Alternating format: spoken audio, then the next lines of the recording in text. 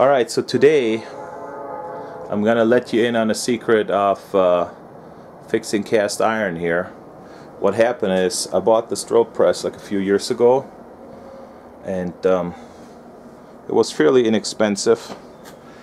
And today, as I clean up around it, everything is kind of shaky. So as I look down closer, you can see there's a corner missing. You can also see that there's a crack there where apparently the cast foot broke. Looking at the crack, it looks like cast iron. If it was cast steel, it probably wouldn't have broken. If it was cast aluminum, it wouldn't be rusty. So I'm not even going to bother spark testing it. I'm fairly certain we're dealing with cast iron. So in my opinion, there's two ways to do this. Either heat everything up, do everything hot, then post-heat it, bury it in sand, or wrap it in ceramic blankets, or try to do this as cool as possible. So my goal is not to even unbolt this machine. What I will do is I will take a grinder with a cutoff wheel, just clean some paint up, and then I will be using the stick welding process in order to weld this back on. I'm going to try to do this as cool as possible. Gauging at the material thickness here, this is about 3/16. The flange is about 1/4. So what we'll do to keep the temperature low, I chose a 3/32 rod. This is a Rockmount Jupiter. So Rockmount makes a line of repair rods, repair alloys. I call them gypsy rods. They don't really comply with any AWS standard, but they work real well. Designed for the maintenance welder. And no, they're not paying me. And yes, the shit is really expensive. The reason why I use some of their products is because they really work, and they work great. So on a 3/32 here, they're suggesting to run this DC reverse polarity, which is DC electrode positive, 60 amps.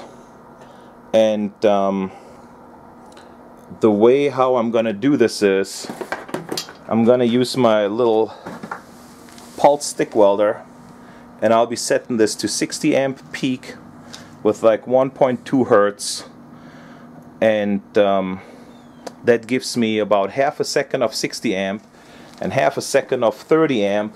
That gives it a little bit time to cool and solidify the puddle. I'm gonna make a couple short runs, short passes, trying not to put too much heat into it, and typically this works really well. So let's see what we're up against and how it's gonna turn out. So the position of the ground clamp there, you kind of want to move this as close to the material where you work as you can. The other thing is, whenever you weld on some moving parts, where this table here swivels and pivots and goes up and down, or on a hydraulic cylinder, you never really want to weld through any moving parts or moving joints. So as I start welding, I will move the ground clamp like right down to the base or on one of the concrete anchors to shorten the distance that the current has to travel to prevent arc burn on the moving joints. So I'm going into the regular arc welding mode.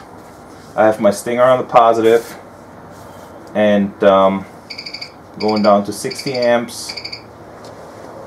I will give it a tiny bit of arc force, about 10%, pulse frequency at 1.2, and then the hot start for the electrode, 10% hot start.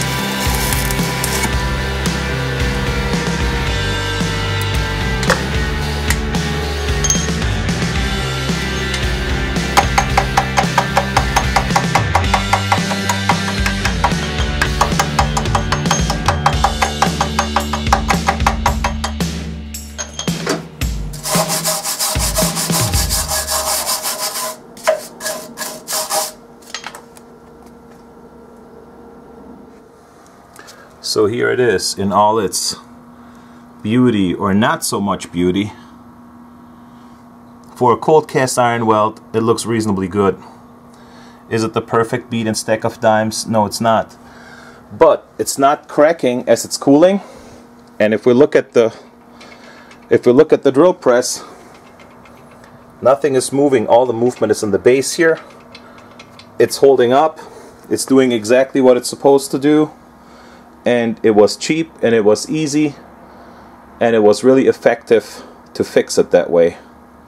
So hopefully you guys can have just as much success welding cast iron. It's not all that tough.